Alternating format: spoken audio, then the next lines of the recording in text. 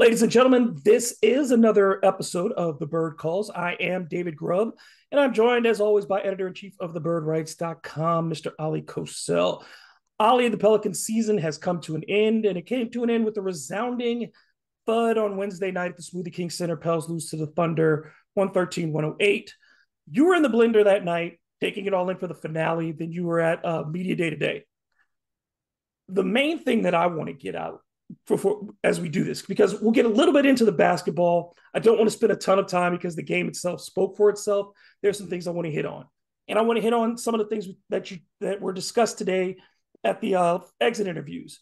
But ultimately, as we wrap this season up, the question is this a season a success or failure is how people want to frame it. I think there are successes and failures.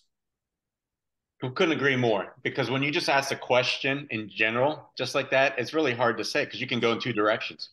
You can be optimistic and talk about the winning record, right? 42-40. It's been, what, 5 years since they finished over 500. There was the fact that they started off really well, and it showed really to the degree of what this talent is capable of. And then, of course, I really enjoyed the fact that they were able to salvage what was a ship going south. I don't think any of us expected for them to make a move back up the standings and put themselves in a legitimate chance to even get a 5 or 6 seed, right? I mean, I know that they fell out, of course, lost the first playing game. But, boy, if just one or two of those regular season games go differently and they win, they're, like I said, a 5 or 6 seed, and we're having an entirely different conversation right now. But on the negative side, right, it's easy to point to not being able to find a way out of that hole, right? That 10-game losing streak, we talked about it multiple times, shouldn't have happened.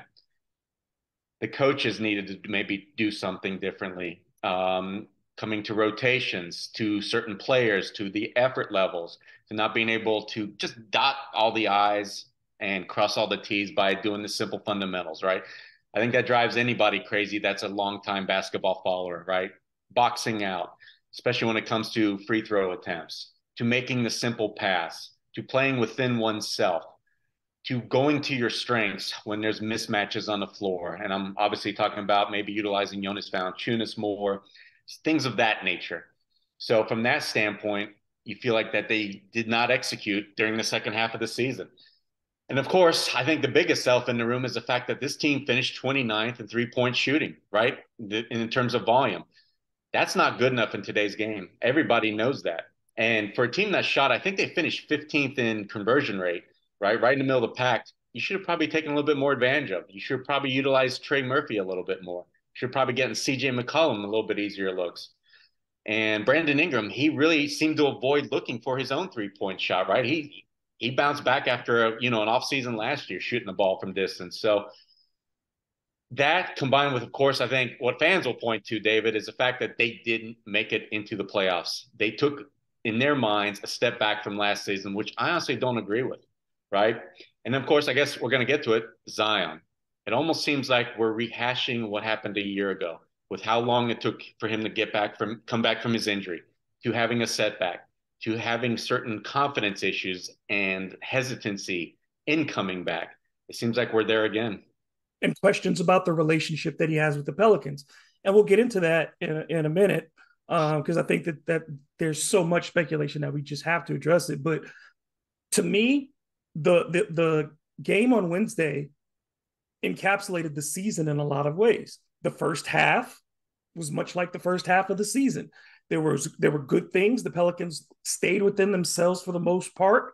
They weren't perfect in the first half of the game, but they came out with a halftime lead, and they did the things overall that they were supposed to do. Jonas had a double-double. Trey got shots.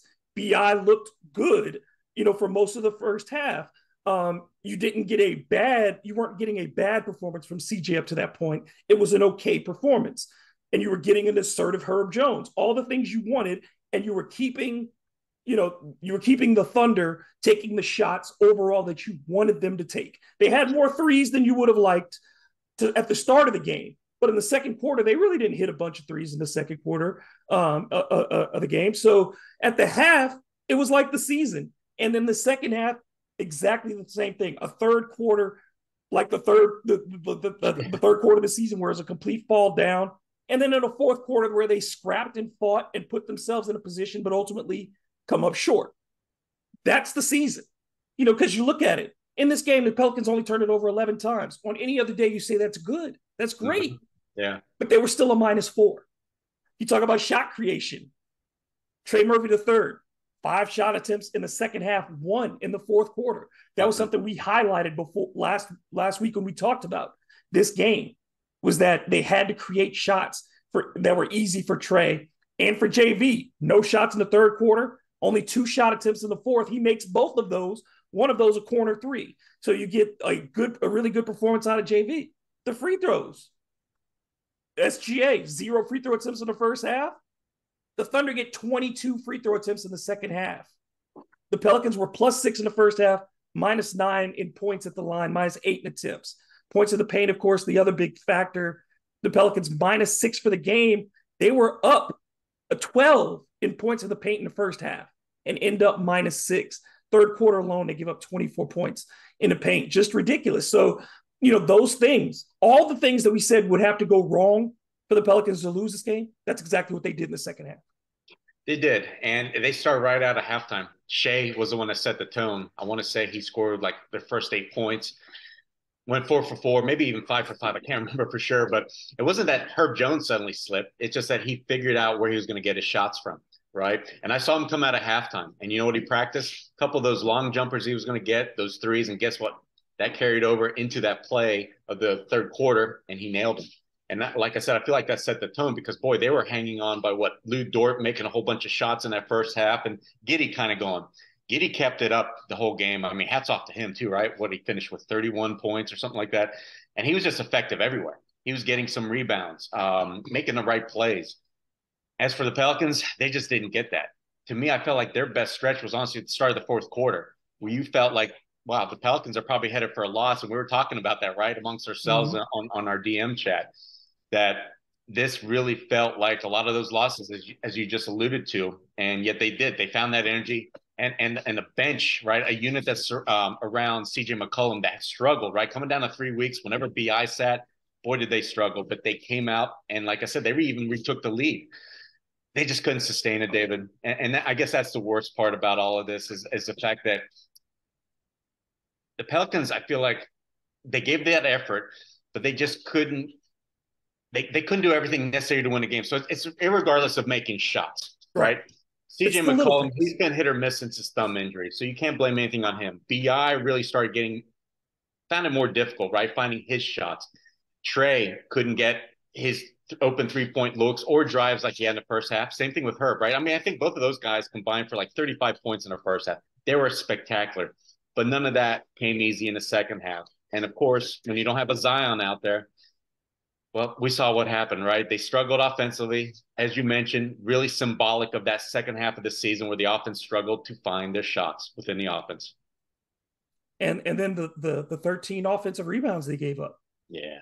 When people look at this and they'll say, well, they didn't shoot well in that game. It's not the shooting. We've seen the Pelicans shoot poorly and win games. Mm-hmm.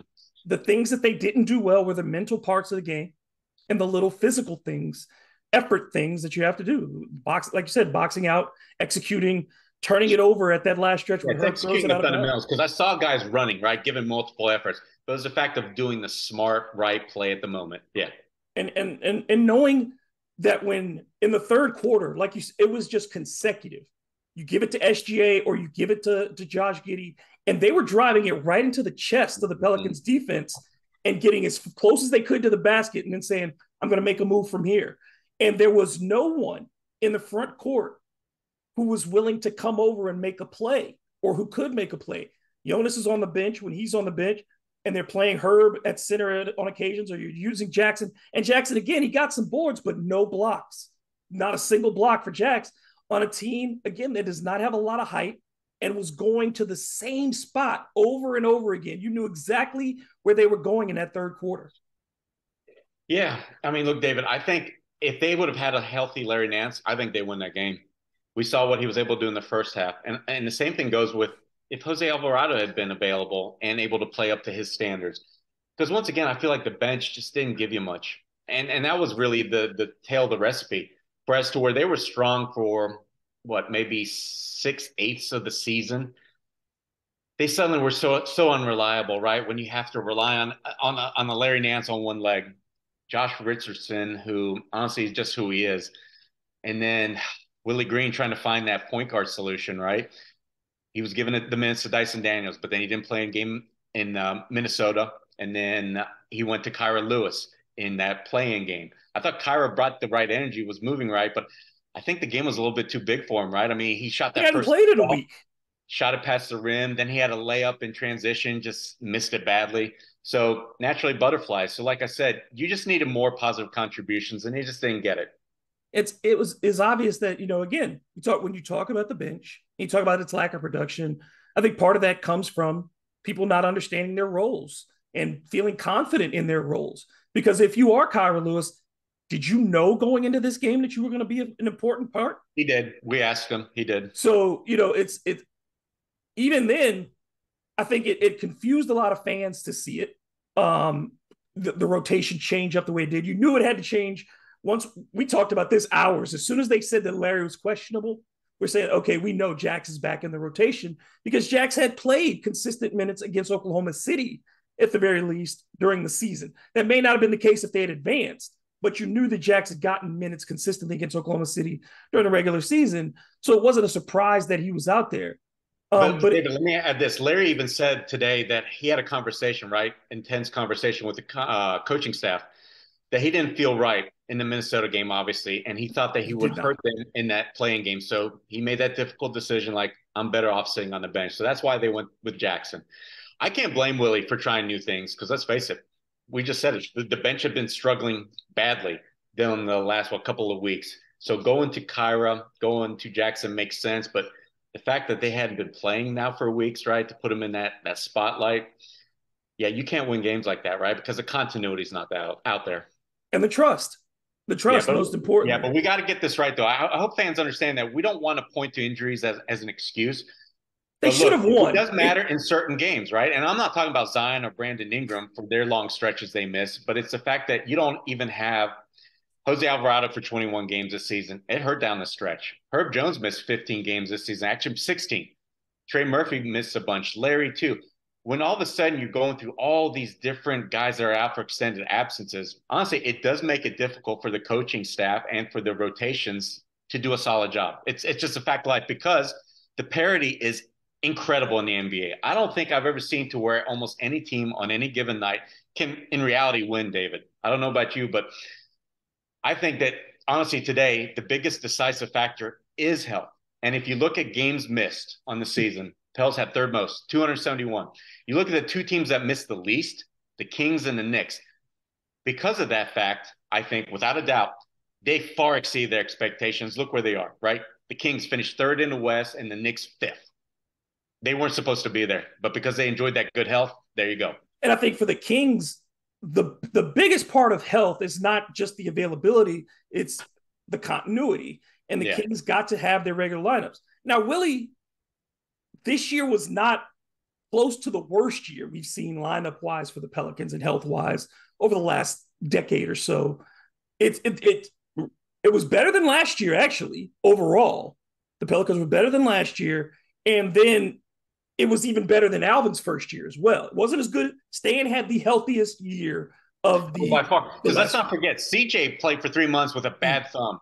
And as I wrote in the article, when I shook his hand, I was blown away at how lightly he gripped my hand. And then I immediately asked Rod Walker, hey, did CJ shake your hand? He's like, yeah. I'm like, did you notice how barely he grabbed you? He's like, yeah. Because he's like, I went to squeeze it, and I noticed he wasn't doing it, so I let up. So, yeah, that just tells you just how much, honestly, to me, pain and discomfort CJ's been playing with. So when you say that the continuity is better, yes, in the sense that the bodies are out there, but in terms of their abilities, no. CJ was by far a much more effective player because he was much healthier, right? Yeah, and then you take, because there is no Jose and you don't have guys that you trust to handle the ball, that's why CJ's out there for 40 minutes with that busted thumb. And I know a lot of people say, well, he's out there, he can't go 5 for 15. Yeah, you don't want to go 5 for 15. But again, I don't put that shooting as to why they lost. It's the other things. In a postseason game, there's so many ways to win a game, 5 for right? 15 is going to happen. Yeah. I mean, it's going to happen. It's the other things that the Pelicans were unable to do, which also helped create the 5 for 15 because there weren't good shots to go around. There was a lot of standstill in the third quarter in particular. It became a lot tougher. And when you cannot handle the ball, like CJ really can't, but you're forced, there's only two ball handlers on this team. I mean, primarily it's either in Brandon's hand for the possession or it's in CJ's hands. And so I think we have to understand that. And as you wrote today, and I think people need to check that out if they haven't, what CJ did is not about shaming anybody.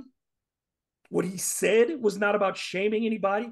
The whole point, the reason everybody was so excited about him coming was he and Larry in particular, becoming the adults in the room and telling guys what it meant to be a professional NBA player. When CJ says you got to take everything seriously, he's saying that because he wants it for you. Yeah, and I'm glad you mentioned prior years and the continuity. But the thing missing, of course, was I think that veteran presence. Stan didn't have it. Alvin largely didn't have it. I mean, I know JJ Redick was here, but he's not the guy that can lead. JJ and Drew were not those guys. No, it takes a certain person to be able to fill those shoes. And I know CJ definitely can. Whether you hear his message or not, that's another thing, and I'm sure we'll get into it. Same thing with Larry. But I feel like that Griff, from that standpoint, did very well in making that trade, right? It wasn't just for adding a guard that could score points on the outside, but boy, they needed that adult in that room last year. And I feel like that helped immensely. And I know that really helped Zion, too, especially initially, because he's a guy that honestly I think you need to have a lot of people in his ear telling him the right things because he's not yet at that point in his career or at that age to where he knows how to assimilate what he's hearing, the noise with what's going on with his body, and maintain a positive attitude, maintain focus on what he should be doing, right, in terms of conditioning, eating right, who he should be listening to. So I feel like Griff attempted to push a lot of the right buttons. And we're at that point now, and I guess we'll probably move now here into Zion. Now it's honestly the ball sits in Zion's court for me. I don't know what you have made of the last, let's say, last week since Zion spoke and some of the rumors have come out and what Griff talked about today. But the elephant in the room now regarding the Pelicans moving forward is again Zion. Yeah, it's the timing of everything, I think, didn't suit anyone well. That's, I don't think Griff was trying to throw Zion under the bus. And I don't think Zion, the way Zion said things did not help him. He misspoke, I think that's right. He misspoke. Somebody did him a misservice. Physically, I'm fine, and you go out dunking. Right, that's the wrong message. And I think everybody needs to remember too is that you got to protect Zion from himself at times, because my thought was that they had no business letting him on the court before the game, because even if he's working out and trying to get himself ready for game 2 or next week, if they thought they were going to make the playoffs, you don't throw that chum to the sharks of them seeing him right after he said what he said. Because when you say I'm not able to go, but the visual is, and as we've seen in social media and throughout the thing, everybody said, oh, he's doing dunk contest dunks. No, he was not. Okay, I'm telling you, though he's not. That was not explosion that I saw. But he wasn't getting well above the rim, right? It wasn't effortless, right? But and that's the thing is, we know looking at him, he's not right. He didn't say it well. And then that visual, I think, really hurts Zion going into the summer. Somebody asked me about it, and I want to get your thought on this. My impression is this, that the people around Zion, if their advice is, if their advice is they didn't want him, and people say, well, why wouldn't you just let him go out and play? Because even if he looks bad, he's still playing and he can see what it's like. Yeah, I understand that thought completely. Here's the other side of that. I can never unsee Zion looking bad on the court if I'm thinking about it from Zion's image side. I'm not saying this is right. I'm just saying you're thinking I can't. If Zion goes out there and embarrasses himself, if he had gone out there and people just lit him up and they were scoring on him left and right, that tape is forever. But if I let him not play and they go through the summer and he comes back and next year he's healthy and he's playing great again, they will forget this because of that. Not saying it's right, but I'm saying that's the thought. Yeah, and here's my 2 points. Number one, Pelicans tried this. They tried to bring him back probably quicker than they wanted to when he wasn't in shape back in the bubble. And you remember how poorly, right? That experiment went. He didn't look anything like himself. And of course, the Pelicans lost every they were just bad, right? In the bubble. Nobody seemed to bring any effort. And it just permeated right through the entire roster. And I think a large part of it stemmed with Zion, because there was this hope that, and everybody saw the pictures beforehand of him working out in the gym and how well he looked, right? He physically looked ready for it. But then that setback, the hamstring issue, I believe it was, in the bubble, where he had to leave for a period or so and then come back, he wasn't the same player. So that experiment went awry. And the other thing I want to mention too, and I hope people understand this, it wasn't the fact that Zion didn't want to play. He wasn't cleared to play basketball. He hadn't even progressed to 5-on-5. And that was my biggest thing that I kept on saying, right, in our DM chats, our texts. Look, until I hear that Zion's going 5-on-5 full court like he was prior to retweaking that hamstring strain, then I knew it made no sense for him to come on the court. And I remember you saying the same thing. In fact, David Griffin said today that he didn't progress to 3-on-3 full court. So it sounds like he's still working out with coaches. So why are you going to throw out a guy that hasn't even checked these boxes, which he has to? We've learned, like I just mentioned, the bubble, that didn't go right and such, because he needs to be in that kind of shape and in that kind of mental frame of mind, I think, as well. He wouldn't have helped. So yes, him dunking in pregame hurt, but that was not exemplary of the fact that he was ready to play basketball. No, it wasn't. If you're paying attention, you could see he was not exploding. What he was doing was just going through the muscle memory. Like, that's what they're doing. This is what you would naturally do during these sequences, and that's what he did. There was no great power, there was no great lift, there was no great quickness with what he was doing. It was at maybe 3/4 speed. David, did it remind you of that Instagram post he had dunking last season, right, coming off that foot injury, and he wanted to play supposedly? Well, we know he wanted to play, but the Pelicans didn't bring him back. That's what it reminded me of. You remember when he first came back, the debut against San Antonio. The weeks before that, when he was doing pregame, he was throwing it off the glass. He was finishing with, two hands. He was doing all these things at the end of his workout because he was feeling ready at that point. But he had to go through the practice protocols, and they hadn't finished those yet. But he was far more explosive. We were seeing it, and we're like, when is he going to be ready now? Because you could see it. I didn't see that Wednesday, but people will take these things and run with them. Mm-hmm. So you get to today, Ollie, and I think I want to lead with David Griffin's comments because I think they were the most apropos and they were dead on. And I was glad to hear them that way. We'll see if they're factual. But when he said that the best outcome of this whole thing was that they didn't fool themselves into thinking that they're better than they are, I said yes. Because over the years that we've worked together, the last 2 times the Pelicans made the playoffs, that was the takeaway at the end of the season that you and I spent a lot of time on was, okay, just because this happened this season, don't think this is going to happen next season. And I think for the first time, we heard a Pelicans executive say that, that they understand exactly that there are still problems. We're not good enough. And if I come back and we're in this similar position next year, even if they got to the first round next year, if they got there the same way like this, playing this way, a lot of people are going to be in trouble. And I think David Griffin publicly acknowledged that the organization from top to bottom, players, executives, coaches, had better get better during this offseason. Yeah, I think David spit out a lot of truth today. I also like the fact that he said during their start where they began 23-12, right? Tied for first with Denver towards the end of December, that they weren't really playing great basketball. And if you remember, I started thinking about it. There was a lot of those close wins that they had to where they won because of making a play or two down the stretch.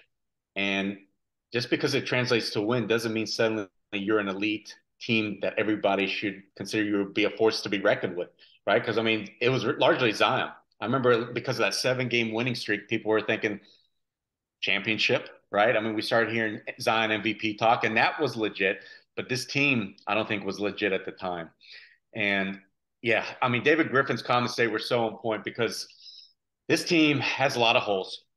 Whether you want to start with the coaching staff in terms of utilizing all their weapons properly, as I mentioned, and as you talked about, Jonas, he was underutilized, especially when he had a favorable matchup. It just never made sense.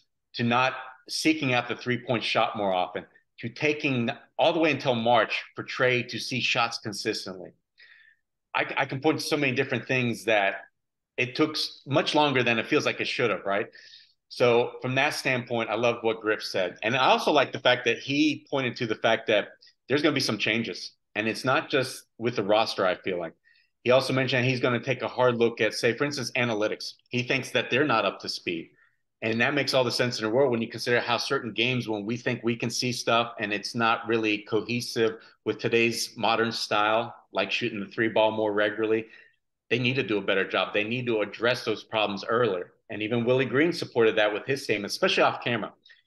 He really talked about how they've just got to do a better job of shooting more than 33s or whatever they ended up shooting Something a like game. it's still the 20s. It's still in the high 20s. Oh, was it? Okay. Yeah. Yeah. So, David, I actually heard a lot of the right things from almost just about everybody. So that actually gives me more hope because, like you started with Griff saying that I'm glad we're not resting, hope on false laurels, right? This team isn't good enough because, I mean, when you can't do the simple fundamentals of rebounding the basketball, protecting the rim, always keeping a body in front, of course, executing offensively, going to your strengths, well, I think that says everything you need to know. The lack of consistency on the road, those types of things, Yeah, when you're a good team, you win on the road. Correct. Sorry. Yeah. the inability to string together wins. We saw that they would win 2 games and then lose 2, win a game, then lose 1. It was hard for them to even get 3 in a row, let alone, the magic 5 that I like Yeah, to well, talk about. they had the 7-5 early when Zion was healthy, and then at And the then they end. got 1-5 at the end. So those are your 3 longest streaks of the season. You didn't have a group of streaks, which good teams have. Good teams have consistently have little streaks You don't have throughout a the 10 year. game losing streak. You don't go 10 and No, 25. you don't do that. You don't go 4 months without beating a good team on the road. Yeah. Those were the types of things. You don't keep losing in Orlando. You don't have a losing record against the other conference. That's one of those things. You've got to be at least 500 against the other conference. And the Pelicans weren't that this year. So all of those things, there are really good things. The home record, one of the best home records they've ever had. Defensive rating relative to the league, is the best in franchise history. Though I wouldn't say this is the best defense we've ever seen, but relative to the rest of the league, they were good defensively. The emergence of Trey Murphy, the improvement for Herb Jones, particularly over the last 30 games offensively. Brandon Ingram pulling himself together. There's a lot of good, yes. But one of the things we still have to look at, is this team mentally tough enough? Is it still old and is it mature enough in the right positions? And is it flexible enough, even though it has a bunch of guys who look athletic and all these types of things? They can't. That's the problem, I think, is the Pelicans struggle with adapting to certain teams because they aren't as flexible as they would like to be, particularly at the point guard and 2 guard position and having people they trust to create there, and then at the center spot. Yeah, you're on point. I mean, Memphis's physicality just overwhelmed. Sacramento's speed and playing with force overwhelmed. And then you play the teams that have stars like Denver, how Jokic you couldn't deter him, right? And I know that the Pelicans in the regular season beat the Thunder 3 out of 4 times, but I'll tell you what, Shea lit him up every single night. Every time. So the Pelicans, from a strategy standpoint, as we talked about, can improve, but I also think the roster and even though the talent, I think the talent of the core is outstanding. I don't think that's a concern. I don't think I would shake up, say, about 7 or 8 guys, but it's who you put around them, right? So for Willie to have to go to a Kyra Lewis who hasn't played, and that's partially due to his fault because I don't think he gave him enough run to get him ready for the playing tournament, or having to rely on a Jackson Hayes who just never developed. We never saw him take a step forward with his progress. And then so when Larry's hurt and you've got Billy, who's honestly on Jonas's kind of level in terms of what he can provide out there athletically, well, that's just not enough, right? So the holes are apparent. You don't have a leader at the point guard position that can get you set up in the offense, even though I think Jose, maybe he can get there, right? But he wasn't available for the last 20 games. And it's always going to be hard for a guy right at 6 feet or under to give you that. Yeah, I think of Jose Barea. So I think in his role, he could be okay, right? But don't Does he ask shoot him as to well as play Jose Barea? Like Jose Barea could give you 30 on a like just Yeah, come up I and think get Jose can buckets. get there. But what I guess what I'm getting at is doing that consistently. Yeah. So say if you need him to do it for 2 weeks, start like minutes, I'm not sure. I know he wants to. Boy, I'll tell you what, he was so excited about talking about what he's going to do this summer in his exit interview. He had so much energy. I thought he was going to jump through the gym when he was talking to us because he's that type of guy. So it must have killed him, right? Sitting and watching these last final games. But I think Jose is the type of guy you don't worry about. He's going to put in the work. Just like Trey, he's going to put in the work. Herb, we saw what he's always done. And I thought he'd finish off the season well. Herb's So from probably in the that gym right standpoint, now. Herb's I'm not probably in worried the gym about it. right And now. but there's holes on the roster that you still got to fill. And I guess I don't know if you want to talk about that now or Yeah, before I maybe get to on that, another epised. yeah, I think we'll get to that when we Yeah. really start evaluating. Once we start talking about contracts and stuff. This is more of a wrap. Yeah, and what I wanted to talk about. Somebody brought up a real point about the sports psychology, and and Stan Van Gundy talked about it kind of in his Instagram comments in a roundabout way. The psychology of reaching Zion Williamson. I think that I think that one of the things that Griff is going to look at, I honestly believe this because Griff is a guy who strikes me as somebody who looks at a holistic approach to building his basketball team. He's trying to figure out how many things he can get to support his team to make it last and work. Absolutely. Yeah. I would not be surprised if there's this, because when you think about over the last couple of years, what these guys have been through just with the pandemic and what they had to deal with professionally with that, the physical injuries that Zion Williamson has gone through, the transition that he's gone through. And I'm just using him as an example because I think this is probably up and down the roster for a number of guys in things that you could just work on. The mental approach to this and figuring out your place within your team, within this league, and to have the confidence to come back from all these things. I would bet that there is a sports psychologist or some type of role either behind the scenes that comes along to help these guys, because you saw that's the Zion Teresa Witherspoon relationship. You have to have something also to go along with that, because even within that coach player dynamic, there are things I can't do with you as a coach.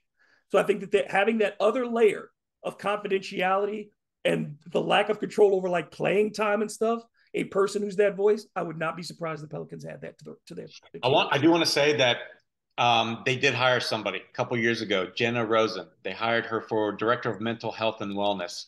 And I remember her, I think, coming on board right around the pandemic, around the bubble time.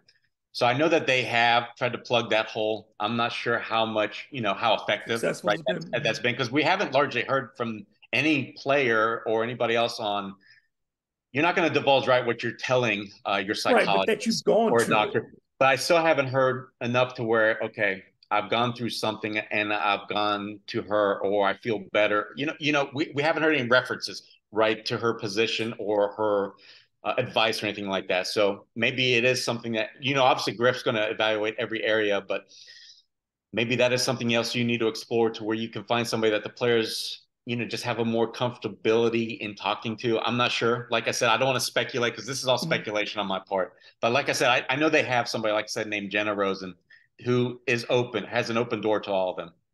I think that I think there's a likelihood that there will either be an addition to the coaching staff at the very least, or there will be a couple of departures. I believe that there has to be some shakeup to this staff, particularly. And I know everyone else wants to see it on the offensive side, either as a consultant or as a voice on the bench with Willie Green. I think there needs to be an experienced mind to join this staff. Yeah, I can't argue it. I mean, you can't go for 3 months, and even though you're missing your best firepower in Zion, and Brandon Ingram missed a large amount of time too, it's the fact that, like I said, when you don't go to your strengths, when you don't get the right shots, if you can't get to that step consistently, that's a problem. So I know Mike D'Antoni, right? He was a consultant. And according to Griff, I think they hit him up liberally, is the way he put, right? So it's not like they went to him often asking for advice, but I didn't see it translate, right? I think you need to have, honestly, consultants are one thing, but I think you need to have somebody in house sitting on the bench right there, right? So I think Willie largely improved, right, from where he was a season ago. I think that Jaron Collins does a great job defensively, right? He's their defensive coordinator. But offensively, I'm still at a loss at who is the person that you can rely on every time there's a problem, especially when you're in kind of a funk, right?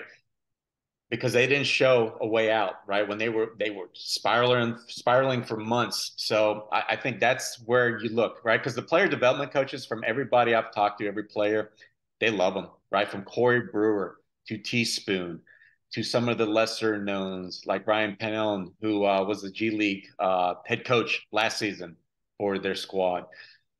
All these guys have gotten glowing assessments by everybody. But in terms of right next to Willie, yeah, I think you could probably find a spot for somebody that's got been through the wars and can help you.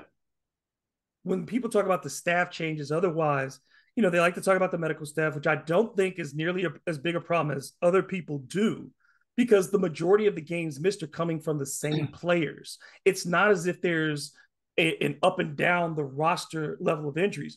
Jose's is the kind of injury that you don't really count on. It's, I mean, Yeah. that's not something that we've seen happen regularly with this team. So, but the injuries to BI over the last 2 years, I don't put those on the training staff. I don't think No. we had any indication that those were on the training staff and their rehabilitation program. The same thing with Zion.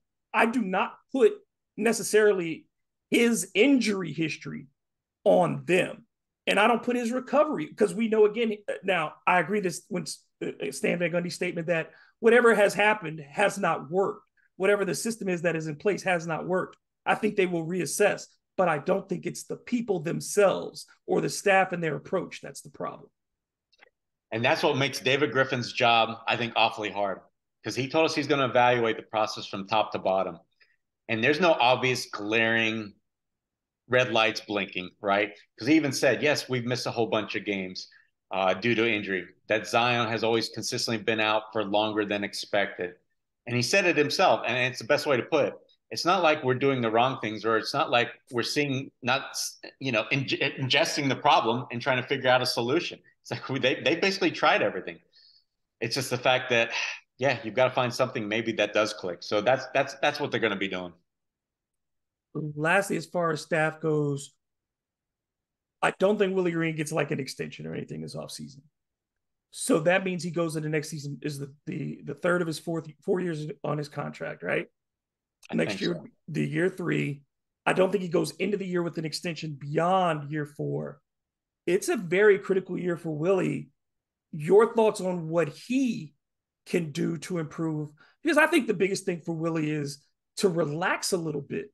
And I'm not saying that in a way of like become a looser person overall. I'm just saying I think Willie needs to enjoy the job a little bit, be the coach, and because you see he wears this, man.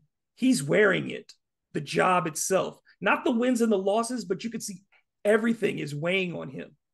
We need to see more of that first year Willie, the guy who was a little bit more chest strong. I think this year there was a lot of damage done to his psyche because of the way this season went. I hope that the offseason gives him that refresher, because I think Willie, you could see the weight of this season was on his shoulders during that final game. Yeah, last year there were no expectations, especially after they started 3-16, and so obviously there was no pressure.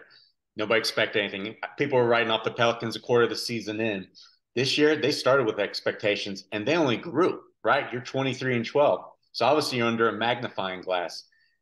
And I think there's faults that Willie Green can improve upon. I mean, let's face it, we've talked about, I think, on a previous episode that there's a certain stubbornness about him. So he's willing to stick to rotations a lot more tightly rather than seeing how the game is progressing, right? So, for instance, for me, it's like if you've got a player out there that's really got it going, like Brandon Ingram, and then you specifically take him out at certain points of the game, and towards the end of the season, it was he played the whole first quarter. Why not maybe have him start the first few minutes of the second quarter? Why not maybe coach more by feel, right? So that would be one example I could point to.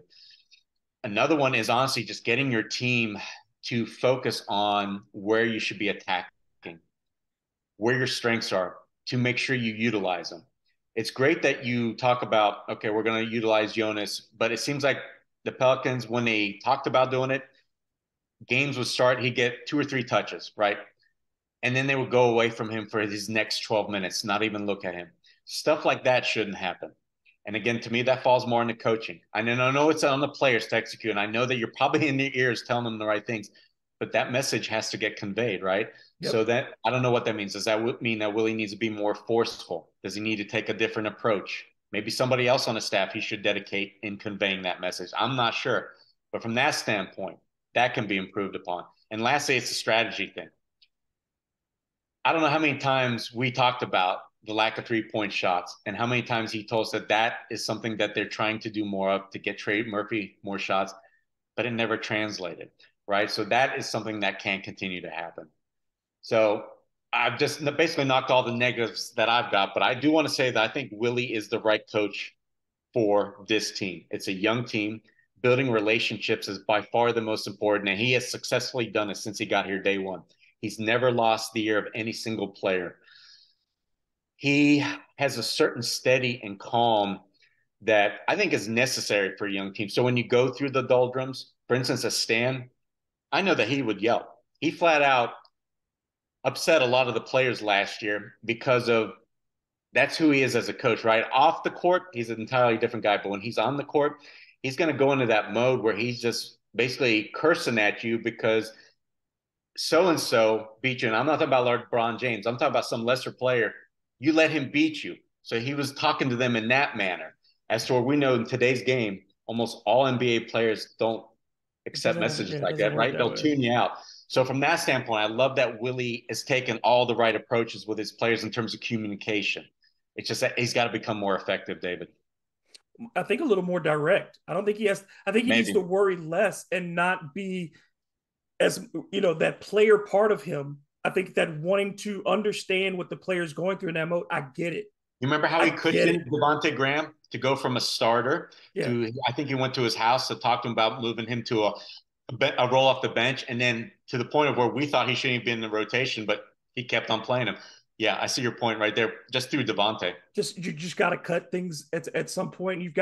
He's got to start treating these young players like grown-ups. And I think that's what you see in Oklahoma City. I think that's what you saw Mike Brown bring to the young guys who had looked for some purpose in Sacramento. Because remember, when Alvin was on the bench in Sacramento, before they made some changes, before they got Sabonis and brought all those guys in, remember, he was on the sideline after they had fired, and he comes in his intro, and he's like just yelling at that team, like, what are you doing?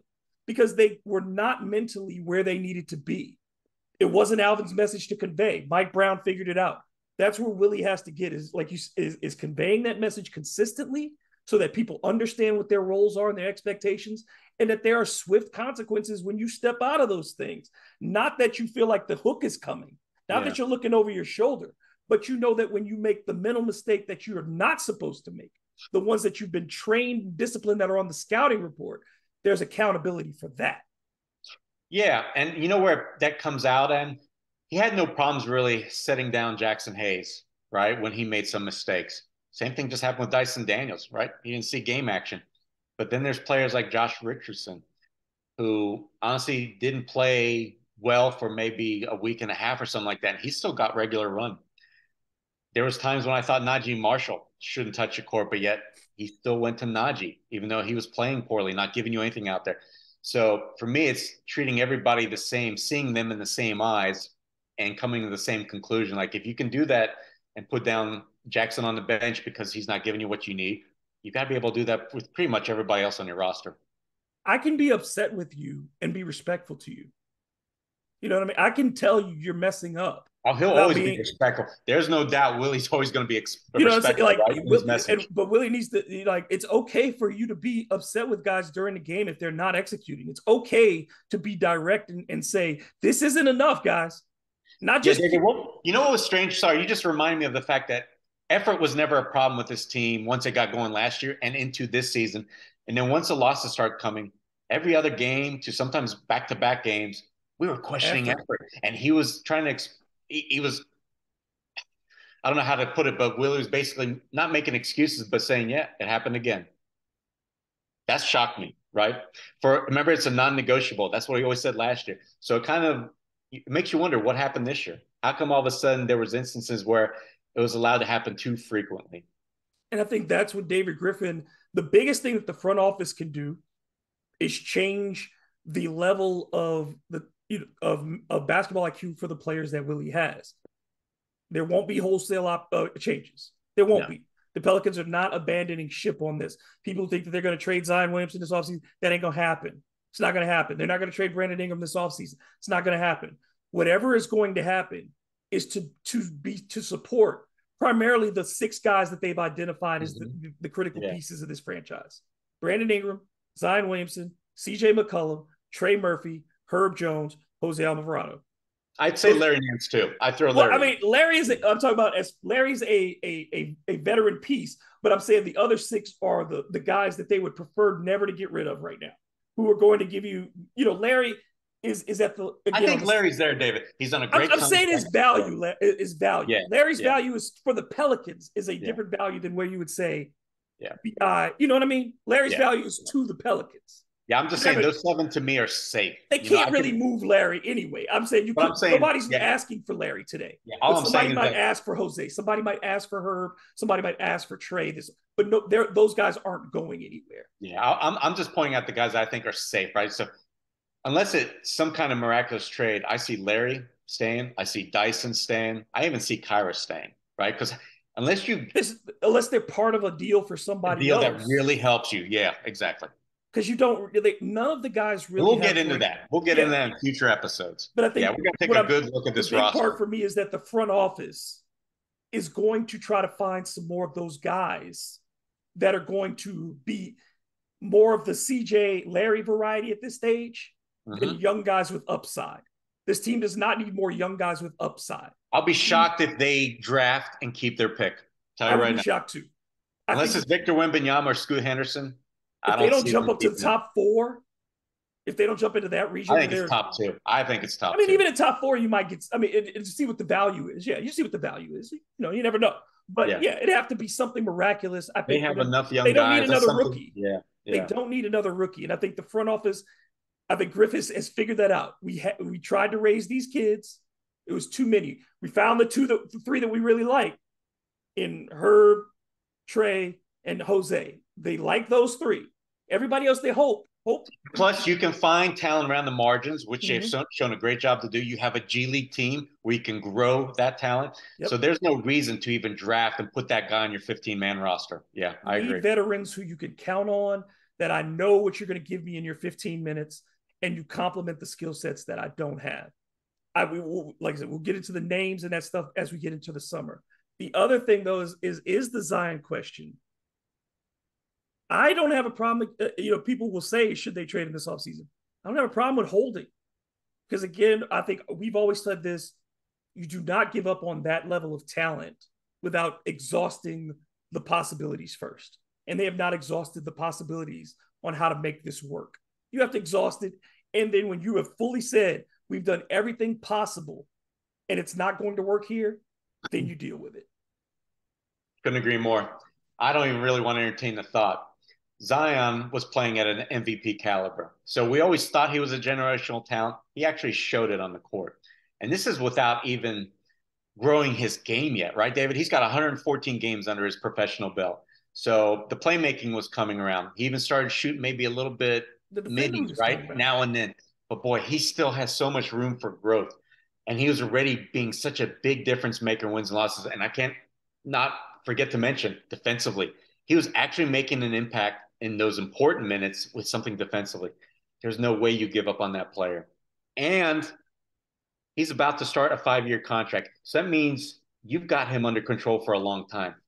It is so hard for a small market team that has not had sustained record of success on acquiring that type of talent. So why would you give him away? No, I don't see it. No, the key is the supporting cast. That's what it's going to be. When people want to talk about the Joel Embiid thing, I think the biggest thing you look at, the Sixers are about a 67% winning team when Joel Embiid's on the floor over the last 5 years. He missed the first 2 seasons. He's played the last 5. He averages about 60 games a season. That's what he averages, about 60 games a season. But the Sixers, when he's gone, are still a 52% win team. And the Pelicans were, remember? Yeah. So what we've seen is we've slowly started to raise the floor for the Pelicans, but they've got to jump that level of the floor up because with Zion over his career in 114 games, Pelicans are a 500 team. Without him, they're a 42% win team. that's an improvement because where it started when Zion was gone, they were awful.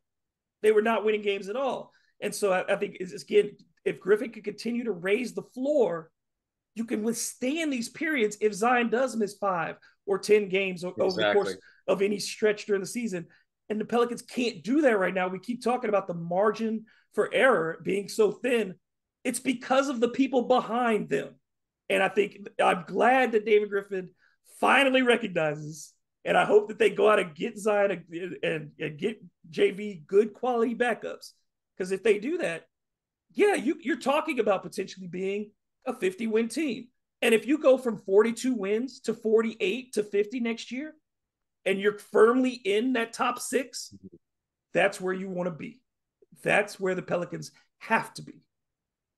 Exactly. I hope everybody doesn't forget this is still a young team at its core. I mean, you remove CJ and Larry, and I guess Jonas, but we're not counting them as the core here.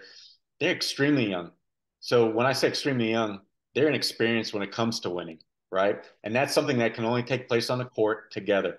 So yeah, bottom line is you've got to figure out a way to get BI, Zion 60 games each. And then for those moments when you don't have them, like you just said, to have the quality of backups to where you can win. And like I said, at the start of the season, they were able to sustain. I remember some big wins like against Dallas and a few others to where guys like Dyson Daniels stepped up to help you win. Larry, Jose, right? Jose's They 38 were a 500 team against without Denver. Zion But you need during more than before that. his You can't injury. just Yep. have like say those 3 names I mentioned. You got to be even deeper than that. So yeah, I'm confident that this organization sees those problems better than they ever have, the problems that exist, and they're going to address them. And we'll see. And I think we want to make sure that you understand that we are neither advocating for or against the franchise as far as that goes. We're going to see, and whatever they do, we're going to be taking a critical eye at it and seeing what we think. But I agree with you, and you know me, I'm as very harsh on David Griffin. But what he said today, before we even got on, I said I thought that was the best I've heard from Griff, and I think he was as I will give him credit for what he said prior to Zion's press conference. I thought he was fair in his statements then, and I thought he was fair in his statements today. So I give David Griffin credit. Now the proof will be in the pudding, just like it is every year for a sports team. Yeah, I've got nothing to add. Well said. All right. We will be doing these bi-weekly as we go through the summer. I don't think we need to do them every day.